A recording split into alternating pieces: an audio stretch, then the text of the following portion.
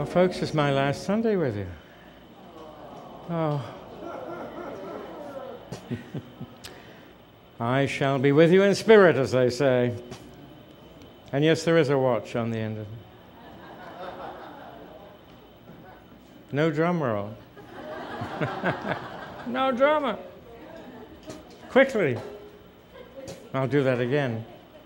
There's a watch on the end of this.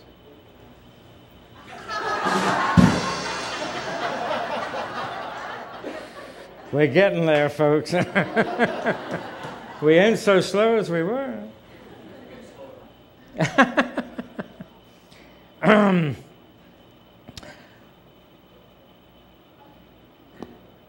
am taking a risk this morning. I'm going to talk to you about a subject that we don't normally talk about so openly and blatantly as I intend to do today. And certainly on a Sunday morning of this nature, we might want to avoid it, but I'm going to talk to you about death. And the reason I'm going to talk to you about death is that I don't believe in it. Death is an ugly word. It's in our vocabulary in English, and it seems to me an ending, a shutting off, something beyond which there may be nothing but oblivion. That's not what awaits us. I'm convinced of that. The ancient Greeks, the wise old Greeks, and yes, they were most of them old white men with beards like me. The old ancient Greeks talked about metamorphosis. Two words meaning change of form. They didn't believe in death any more than our Hawaiian friends did. Look at our statement for today. The face is out of sight, hidden in the sky, said of one who is dead. They didn't believe in extinction any more than the ancient Greeks, any more than we should, any more than Jesus did.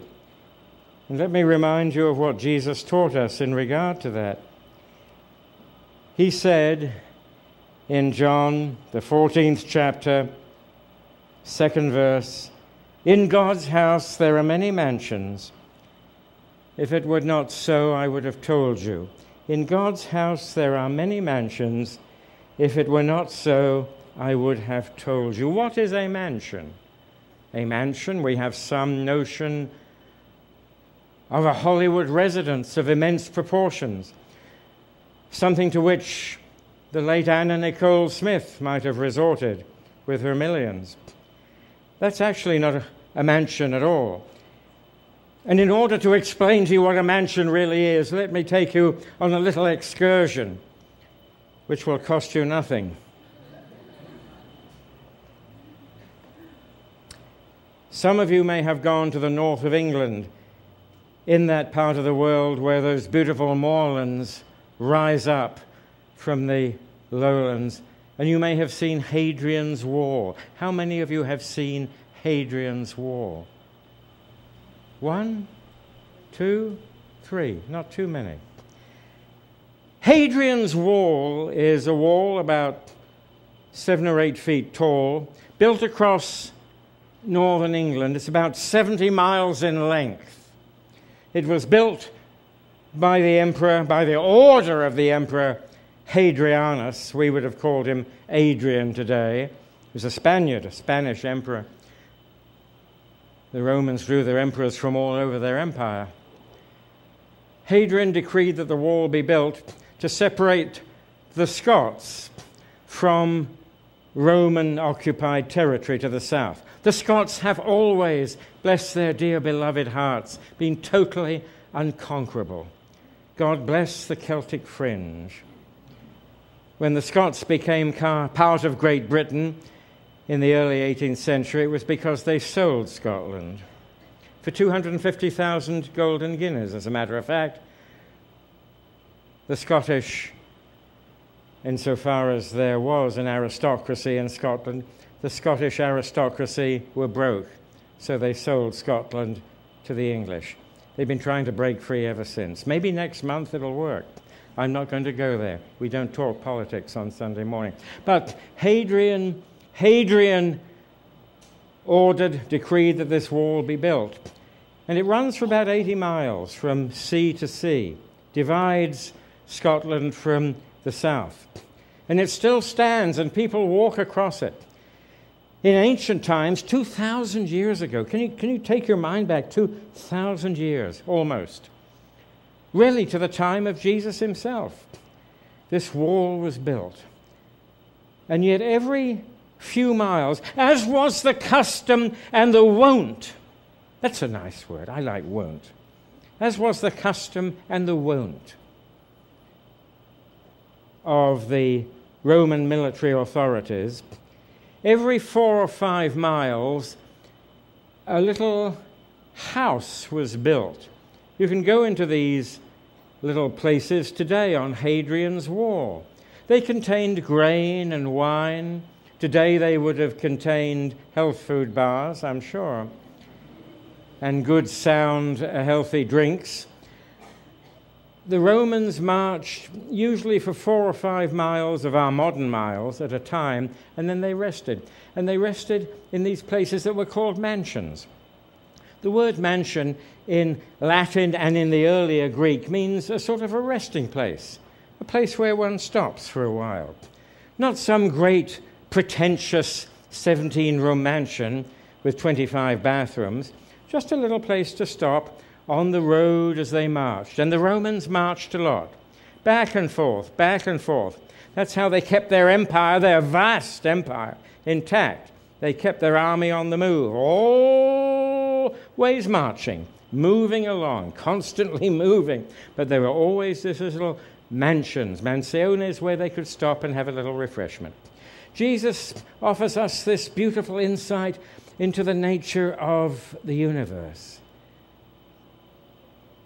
In the universe, in God's creation, there are many resting places.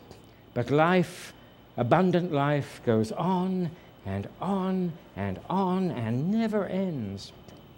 And that's what I want to talk to you about today.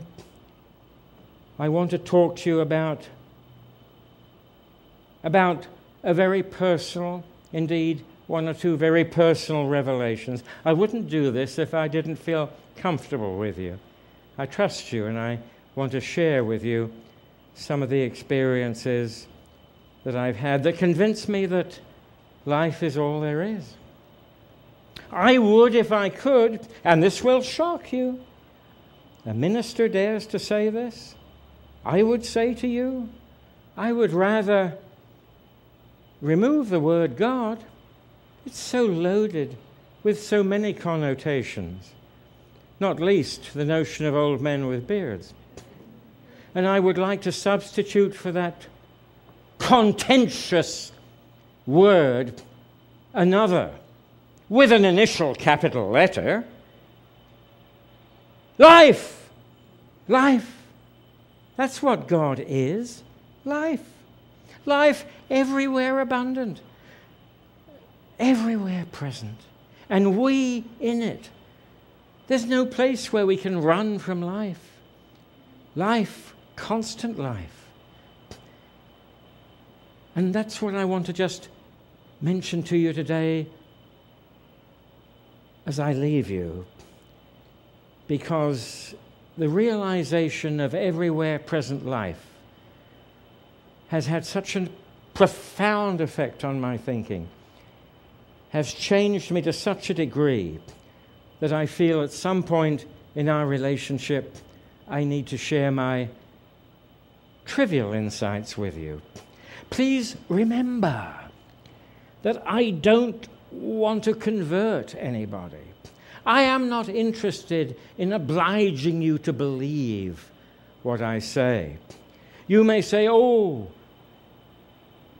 there are rational explanations for what he tells us. That may be true.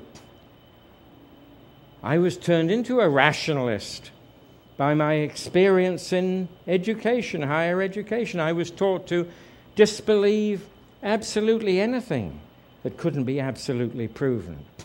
That's the realm of reason. We move perhaps into the realm this morning of faith. So let me share a couple of stories with you.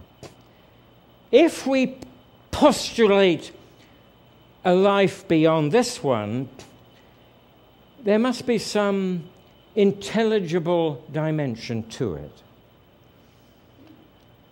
And we also have to consider the possibility, which many people don't, of life before birth. Why is it when we talk about ongoing life, we always talk about life after death, which is up here? We are cursed in many ways by our Western linear thinking, which moves inexorably from A to Z. Many of the wise old Eastern philosophies and religions don't go there. They don't try to impose linearity and time on these experiences, and neither should we. But let's look back for a moment at the possibility of life before birth. And let me tell you a story. Now, as I say, you may choose to believe this story. You may see it as a delusional experience. It certainly has no political significance. It's just a story about something that happened to me and convinced me, as much of a rationalist and a skeptic as I am, that life is something enduring, something that we must recognize before this existence as well as after it, not as a possibility, not as a probability, but as a certainty. I'll start by telling you the first story. My wife and I, when we decided to have our second child, were no longer in the first bloom of youth. I wouldn't say we were past our prime, that would be going too far, but we were no longer young. My wife, I believe, was 39, and I was of a similar age, and we decided we would like a second child. And so my wife was pregnant, and her doctor had told her that at her age there was the possibility that a child, an infant, might be impaired in some way. There was mention of Down syndrome. The obstetrician was a little bit nervous, cautious. My wife and I had already decided that we would have whatever child came to us and love it as a special being. But I knew, as one does know instinctively when one is close to another individual as a partner, that she was concerned and she was worried about what might happen. And one night when she was about 3 months into the pregnancy, I had an experience, the kind of experience that I've had before. Not a dream. I would call it perhaps a vision. The room, and I was wide awake, the room was filled with light, filled with the most beautiful light, the light that I saw when I was dead, when I had my near-death experience. That same beautiful light, the same magnificent feeling of, one would call it love, but the word is so mundane.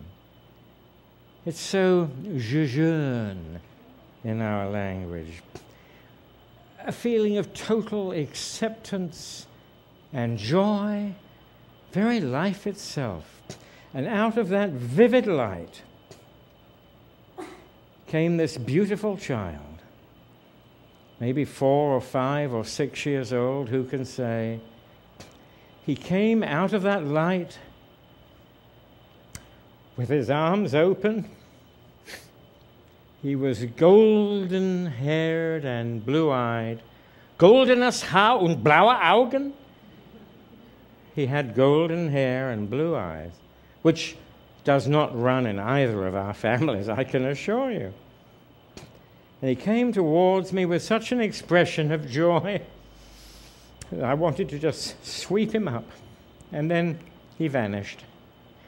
And so I woke my wife with the traditional elbow. We have that prerogative when we have partners. The wives usually do it to remind the men that they snore, which is totally untrue. It's an absolute lie. Men don't snore. I'm here to tell you. Men do not snore. Anyway, I woke her up and I said, don't worry. We're going to have a little boy, and he's going to be blue-eyed and blonde-haired. And I forget what her response was, but it was probably, thank you very much, now could we get some sleep? I don't remember. But 6 months later, in the birthing room, she had natural childbirth. In the birthing room, that little boy came. And he's our beloved son, Andrew, who is now 37. Take that experience as you wish. To me, it is an evidence of some self-conscious activity before movement into this particular expression of life. I can't explain what it's like to be a mother. I haven't the slightest idea. I can only imagine. I know what it's like to be a father, to be proud and to be thankful and to be joyous that one's beloved partner, perhaps, has come through what should never be an ordeal but a joy satisfactorily. Let me move to the other end of the spectrum and talk for a minute about life after so-called death.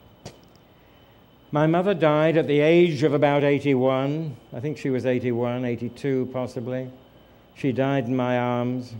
She predicted her own passing a year before it occurred. She was gifted with what we sometimes call second sight. She had some remarkable experiences, indisputable proof, in my estimation, of conscious, self-reflective life after death. I haven't the time to share them, any of them, with you this morning. But remember, I am a skeptic. I was trained to be a skeptic. Not all historians are as skeptical as they ought to be, or philosophers, but I was trained in a good school. Never accept anything without solid, verifiable proof. So I'm not easy to convince. So we're moving into realms here of speculation, of what we sometimes call faith, but utterly convincing as far as I'm concerned. After my mother died, about 3 months after that event, I had yet another vision or revelation. The room again was filled with light, and I saw a huge circular ball. What ball isn't circular? But it was covered in reflective facets that were almost painful to observe. Those of us who are old enough to remember the ballrooms where those globes used to go round and round, throwing various little bits of light on everyone. Does anyone remember those? I gave up ballroom dancing at a very early age when I dropped my dance instructress. She was trying to teach me the tango, and we did a dip, and I dropped her.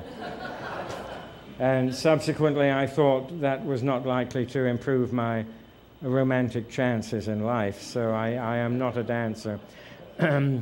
But you remember, some of you perhaps, or you've seen those globes.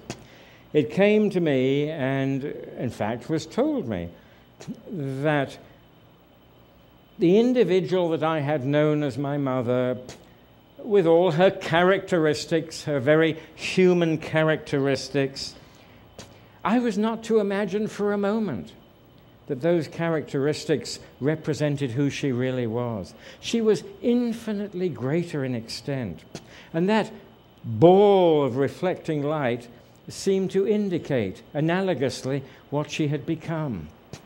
If ever she needed to contact me or I her, then somehow the original sentiments that we had experienced as mother and son would find expression. But I was in no way to believe or to accept that she was still anything as, I hesitate to say it, as banal as the human being that I had known in life.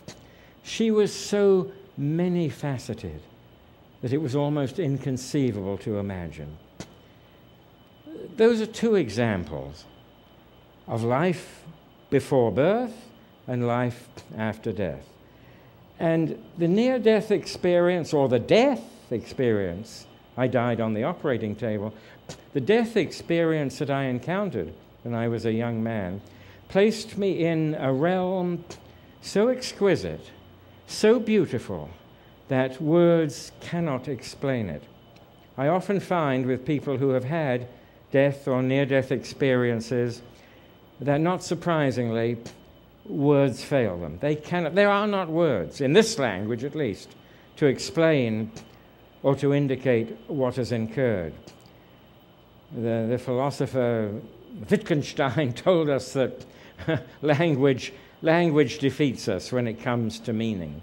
I cannot tell you literally what I experienced. Light, color, acceptance, love, music, joy.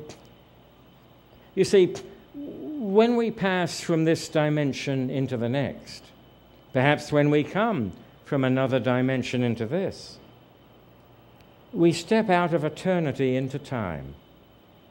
And time has its own constraints by which we measure our life's progress. But these are nothing. These are momentary.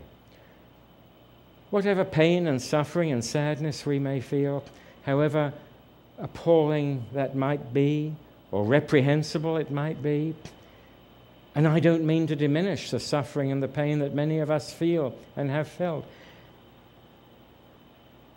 it doesn't signify in universal terms, because we are creatures born of eternity. Life is eternal. It's not going to be the kind of life that we've experienced here.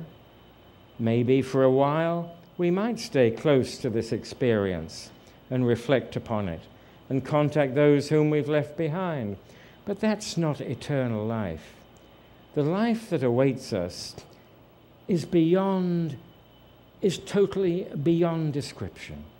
It is a joy, it is a fulfillment, it is a coming into the one with the very spoken word, with the very creative energy that made us. And so I want to leave you, if anything, with this thought. And as I said before, I have no desire to convert anybody, to convince anybody. You may have rational explanations for the experiences that I've shared. That is fine. But I would pray as I leave you, never be afraid of life. Never be afraid of life. Life lifts us and takes us unto it, and it's never taken from us. Life is not conditional. Life is ours through all eternity. And we can confront that prospect surely with anticipation and joy. For surely that is God's plan. I am convinced of it for us.